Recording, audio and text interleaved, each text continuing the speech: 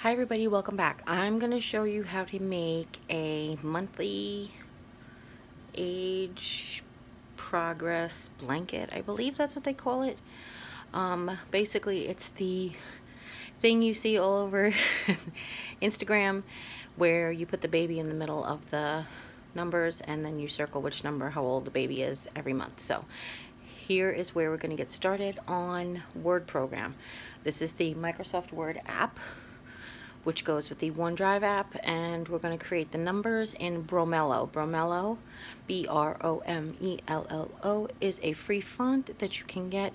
Just Google free Bromello font and you'll see it's great. It's that country font that everybody loves, so stay tuned.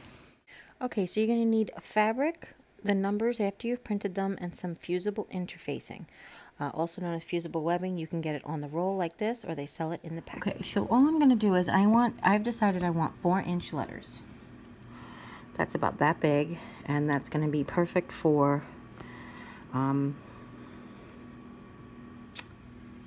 putting around the blanket. Blank document.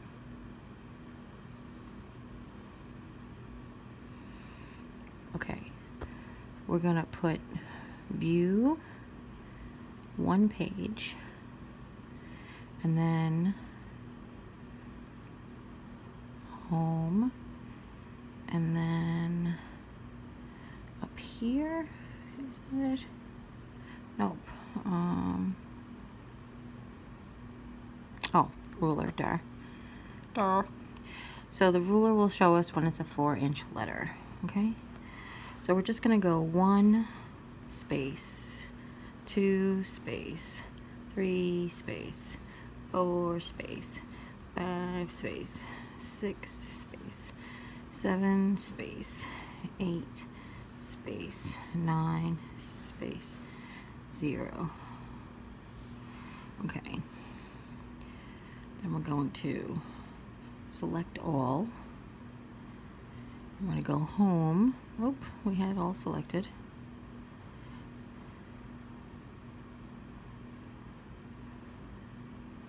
Select all. I'm going to change the font to Bromello. Oop. Was that not here? I thought it was on here. Hold on, let me see.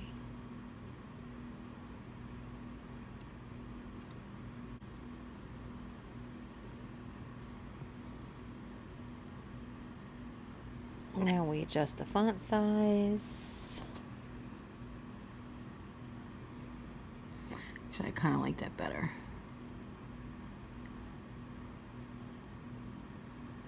I'm holding down the plus sign until it's big enough to read.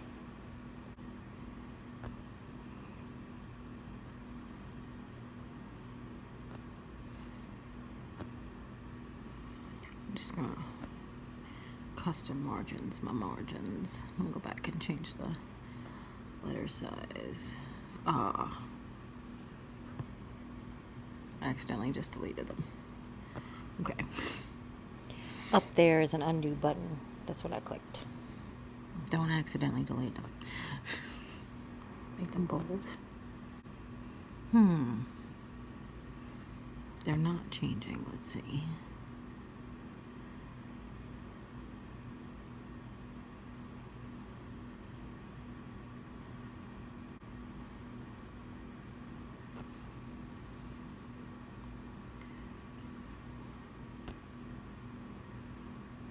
Okay.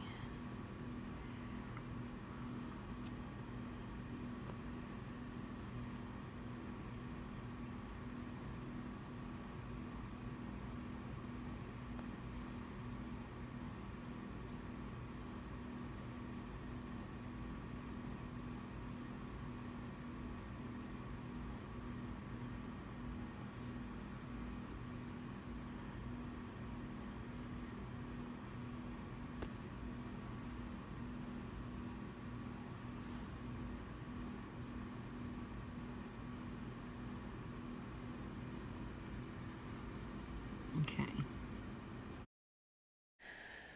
So I'm going to jump on here because all I'm doing here is I'm just playing with the different fonts to see which one I like.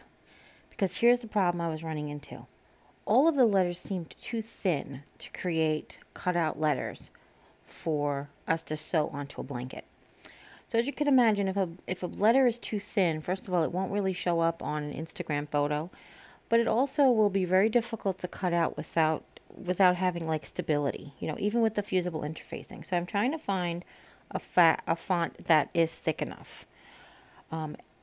And in full disclosure, I thought, like I said there, that Bromello is downloaded to my iPad. It is not. It was on my laptop. And because that was the font that Eden had chosen for all the rest of her things, I wanted to surprise her to match the blanket. But I want to show you that I did first print out an appropriate sized font that I used that you can use for the blanket. If you are not familiar with Microsoft Word program, it is a very simple free app that you can get on. I believe you can also get it on Android products, but I don't have anything Android to download it to. But I know you can get it on at the Apple Store. I mean, at the App Store. I'm sorry, not the Apple Store. At the App Store on your iPhone or iPad. I have it on both. And you sign in, you create a free account, and you sign in so that you could share. So if I could start something on my iPad, I can edit it and finish it on my phone, and vice versa.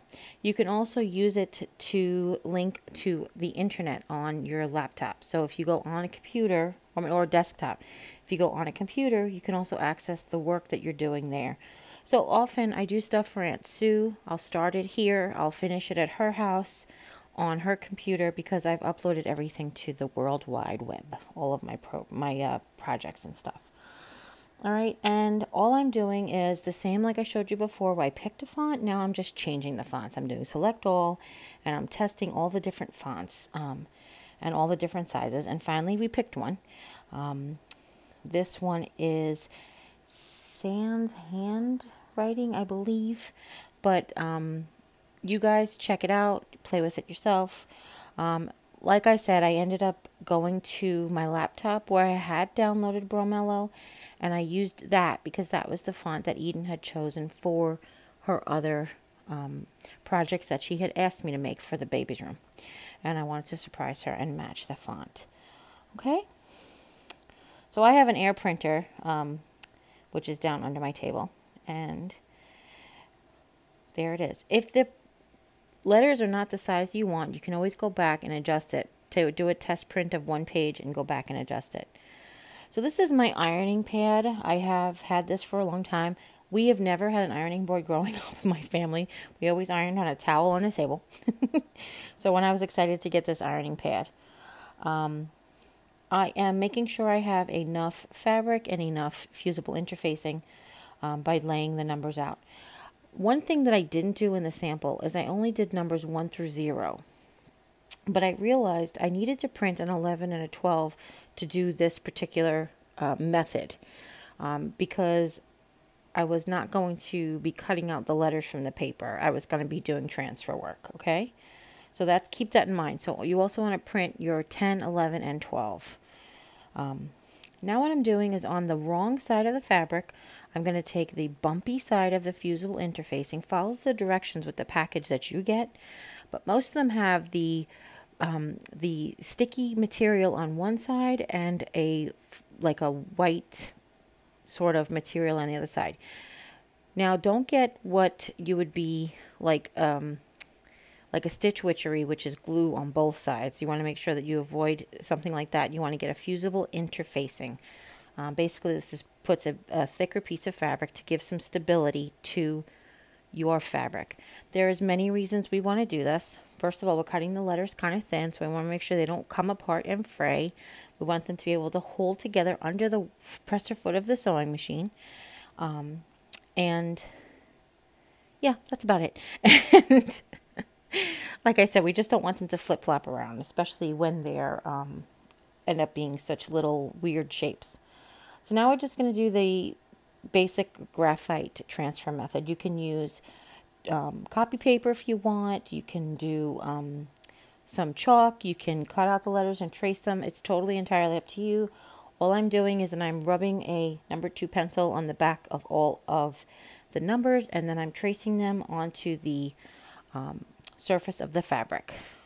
One thing that might have been a good idea would be to do them backwards. So if you have the ability to print them backwards, because it would probably show up on the fusible interfacing a lot better than it shows up on the fabric. Okay. Now another thing is the fabric that you choose for your numbers, you want to make sure will show up on whatever fabric you choose for your blanket. Now I'm using a white fleece because that's what they had on sale, and everything will show up pretty nicely on a white fleece. But keep that in mind. If you're going to use a darker fabric, you might want to use white letters. If you're going to use pink fabric, you want to make sure you use a darker colored letter, something that will show up for the photographs. All right, and I'm just going to repeat the copying method for the rest. When you cut these out, you don't need to leave a seam allowance because we're going to basically do a top stitch over it, so that's not necessary. And if you saw the beginner sewing machine video where I picked I think we're going to pick number 18. I pointed it out to you. It's real pretty. But if you stay tuned for the next video, which is how to sew these on, the embroidery, spacing and embroidery the letters, numbers, you'll see that next, okay? And now I'm just cutting them out. Also with the fusible interfacing, it does help cut them out much better, believe it or not, because you're not worrying about the floppiness of the fabric getting in your way. Sometimes when fabric flops over, it tends to get under the scissor. You don't have to be, I don't want to say you don't have to be as careful, but you definitely could go a little faster. But when you're picking your letters, be mindful of the fact that you have to cut them all out and sew them all on. That's what the point is. All right?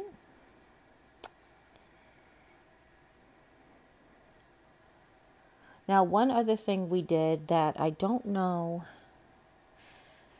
if, I don't know if it's going to be in this video, is we did the same thing with the words. I picked the word months and weeks because I wanted Eden to be able to use this for the first few weeks of the baby's life. So the Luna, when she's 2 weeks, 1 week, 2 weeks, 3 weeks, you often see months, but not always weeks and not always years. So I did was we printed out the words months and weeks, and we made them, I put them on fleece so that they would lay on top of the blanket bottom so that she can show whichever milestone she's hitting at that time. All right. And then I'm just going to continue to cut. So one tip I want to give you when you're cutting out the 6, the 4, the 8, and the zeros is how to cut the inside. I know it's maybe kind of obvious to some of you, but some of you may be new to this process. So what you want to do is you want to make sure you get to the very center of we're going to call the part that you need to cut out the hole, okay? So you need to find the very, very center of the hole.